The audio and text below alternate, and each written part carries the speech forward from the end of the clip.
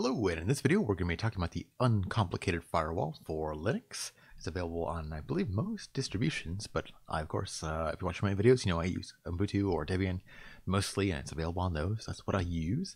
So firewalls are very important. They protect your computer from connections. UFW allows mere mortals to create firewall rules. If you ever try to use like IP tables, it can be kind of daunting.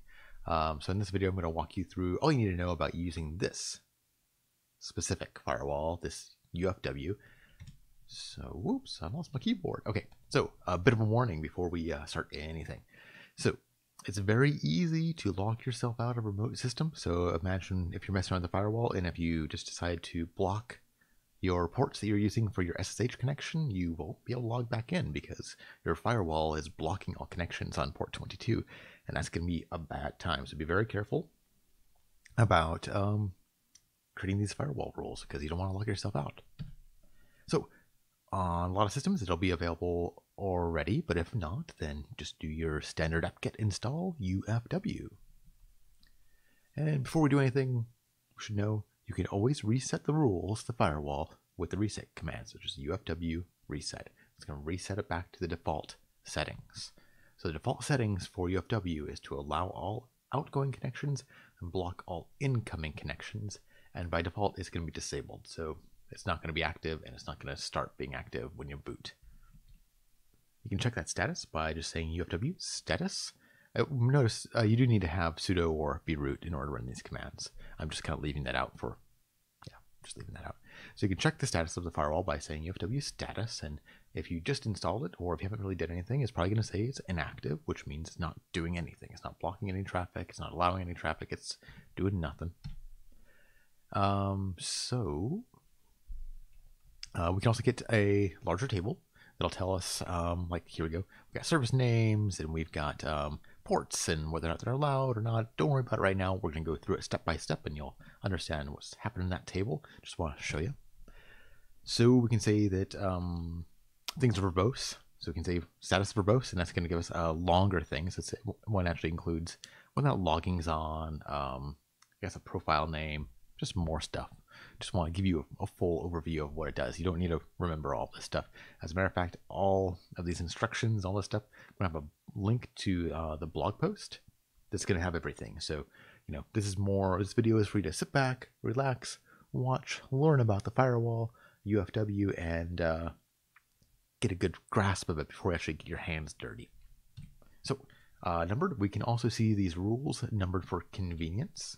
So just UFW status numbered, and you can see that you get that table again, but this time there are these square brackets numbering, I guess I can't do that, but there's square brackets numbering each rule, and these are really useful when we start looking at deleting rules.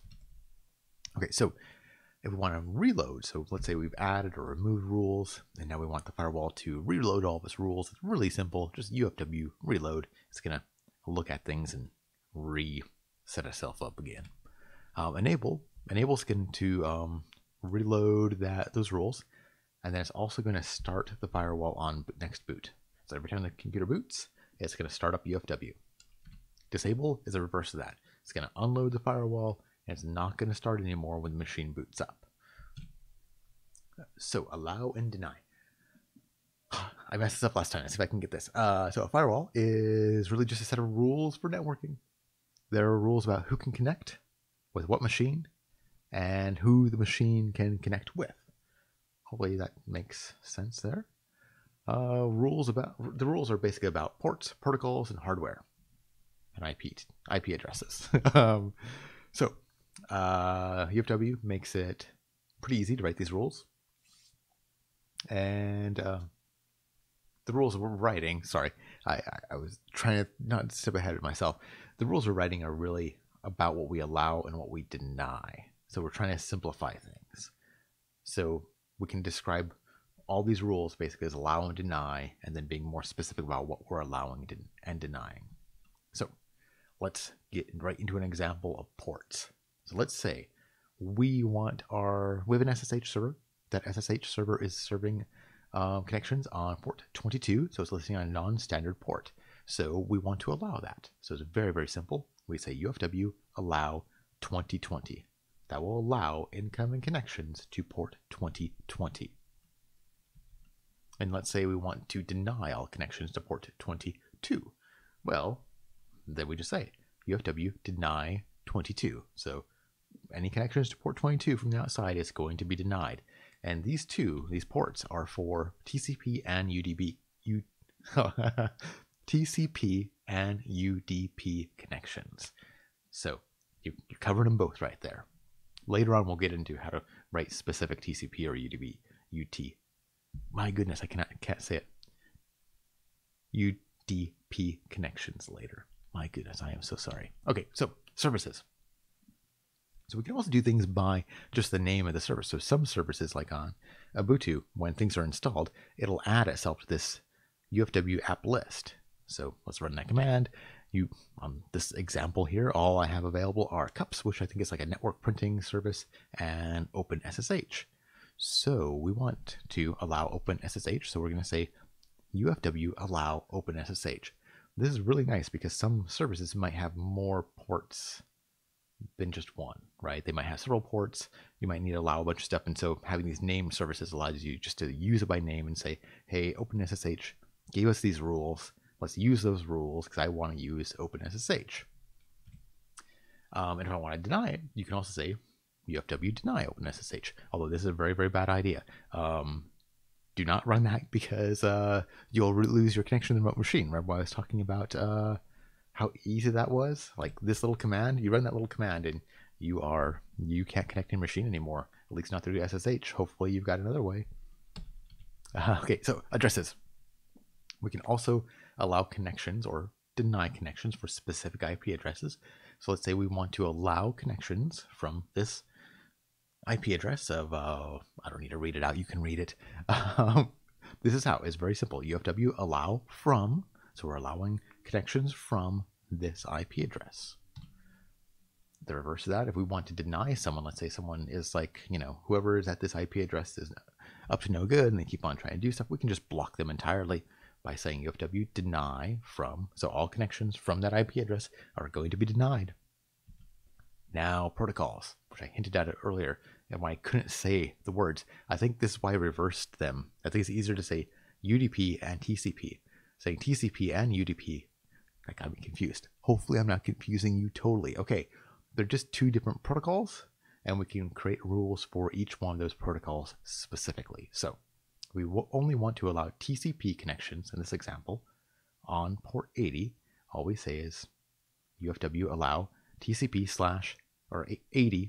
You got to just find the port / the protocol, and that will allow it. And you can also do the same thing in deny, just like maybe you're kind of seeing the pattern when I said about that allow and deny. It's all about what we allow and what we deny, and then we can make specific rules. So in this example, UFW deny 80 / UDP. That's going to block all connections to port 80 on the UDP protocol. If you don't know the difference between UDP and TCP, don't worry about it. There's plenty of awesome YouTube videos about it, but don't worry. So interfaces. So sometimes you're going to have multiple network interfaces, and you're probably going to want to treat them differently, right? Maybe you have a Wi-Fi, or maybe you have, you could have a Wi-Fi and you could have a wired connection. Maybe your wired connection is for your local web server and your Wi-Fi is, I don't know, something else. But we can allow that. So you're going to need to know your hardware names. That'll be different on different people's hardware. So this is a good example of what we're going to do is say that our Ethernet port is going to allow connections from anybody on port 80. So we're going to go through. So UFW, this is a rule that allows something. This is the hardware, ETHO, which is usually, I believe, always going to be your Ethernet, and then port 80. So we can also kind of make rules for incoming and outgoing connections, right? So maybe you want connections that are coming in from port 80, but you don't want connections going out from port 80. So look here, UFW allow you're allowing incoming connections to port 80. And here we go, we're going to deny it. Let's say we're just picking an arbitrary port right here of 3389.